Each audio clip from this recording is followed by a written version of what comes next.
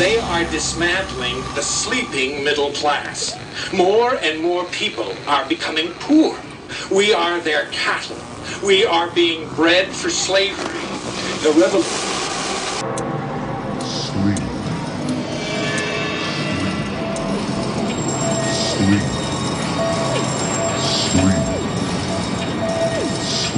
We are in a world in which the vast majority of the population is in an amnesic state. They are in a hypnotic trance because they have been implanted with false information about themselves and the world ever since they arrived. Our impulses are being redirected. We are living in an artificially induced state of consciousness that resembles sleep. The poor and the underclass are growing. So where's the one place you can go and tell your version of the truth, rail against liars, fakes and propagandists with your own unique propaganda, sign your name to it, and let the whole world know how you feel? That's right, the internet. Perhaps responsible for the most substantial shifts in culture in the last several decades. There's so much freedom and potential on the World Wide Web that one is barely able to get one's head around it.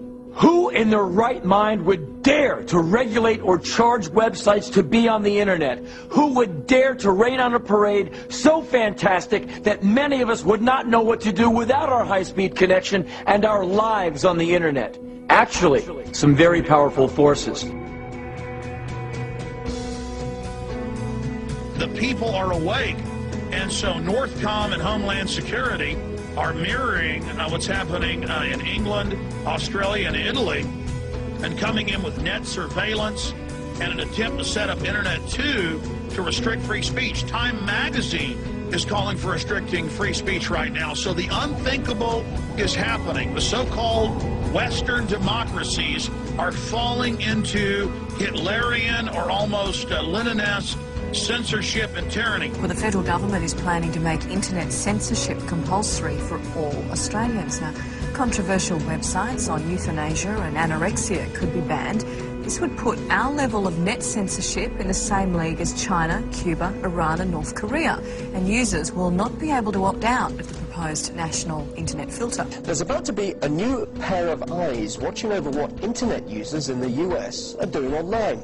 The country's new cyber czar is supposed to protect the nation's networks from attack, but it'll also give the White House unprecedented surveillance access over the internet. The Cybersecurity Act of 2009, it was put forward earlier this year. It's a bipartisan bill by Senators Jay Rockefeller, a Democrat of West Virginia, and Republican Olympia Snowe of Maine. It would allow the president, as you mentioned, to declare a cybersecurity emergency and to do what's necessary to respond to that emergency, including taking control of the internet if he feels that's the right thing. What the NSA is intending to do is nothing more than a sort of 1984 George Orwell type surveillance. They now want to build a cybersecurity army. The House passed a bill to recruit more cyber warriors and to start a new agency to deal with the growing alarm over the United States' vulnerability online. But it sparked concern that this may infringe on people's privacy. Bottom line, we have the former head of cybersecurity last year saying it's a takeover of the internet. We have the White House saying they may shut down the internet during emergencies.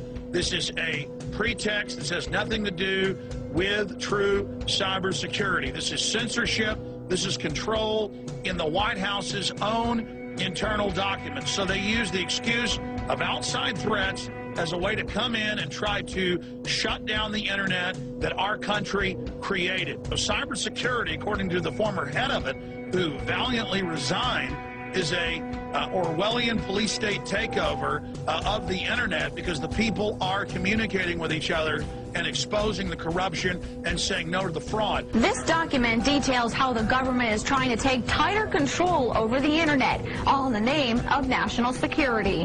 The Cybersecurity Act of 2009 outlines how the government wants to protect their information.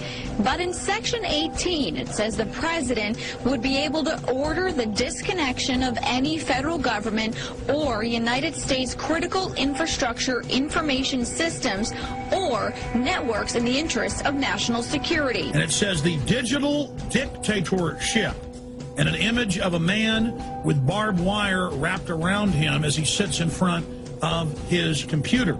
It's fashionable to hold up the internet as the road to democracy and liberty in countries like Iran. But it can also be a very effective tool for quashing freedom. If you can control the internet, if you can control the web, if you can control what somebody sees, prevent them, make it much easier to get them to the website of one political party rather than another one, make it difficult for them to look at sites which are the wrong side of the, from your point of view, as an ISP of the abortion debate. No, then that's a very, very powerful tool. Also, if you can spy on everything I do, if you can spy on the clicks I make as I browse through the web and what comes back, you know a lot more about me than if you had a camera set up permanently in my living room. The internet to me is the political equalizer of the age, because we who use the internet a whole lot, and the young people who like it and others, find out that they can get information that is unbiased. And evidently there's a lot of people in this country, and especially young people, who don't particularly like canned news. President Obama's Director of National Intelligence, Admiral Blair, who I greatly respect, have labeled cybersecurity perpetrated through the internet as the #1 national hazard of attack on the homeland in West Virginia, in West Virginia, America, anywhere else. So, I mean, it really almost makes you ask the question, would it have been better if we never invented the internet and had to use paper and pencil or what? And the only way we're going to win is if we have millions of people continue to get involved, to raise their voices, and to demand better media. Because if we don't, we're going to lose, and the corporations will seize control of the internet and the future of the media for generations. I don't know, I think some people are too scared or something. I think things can be different.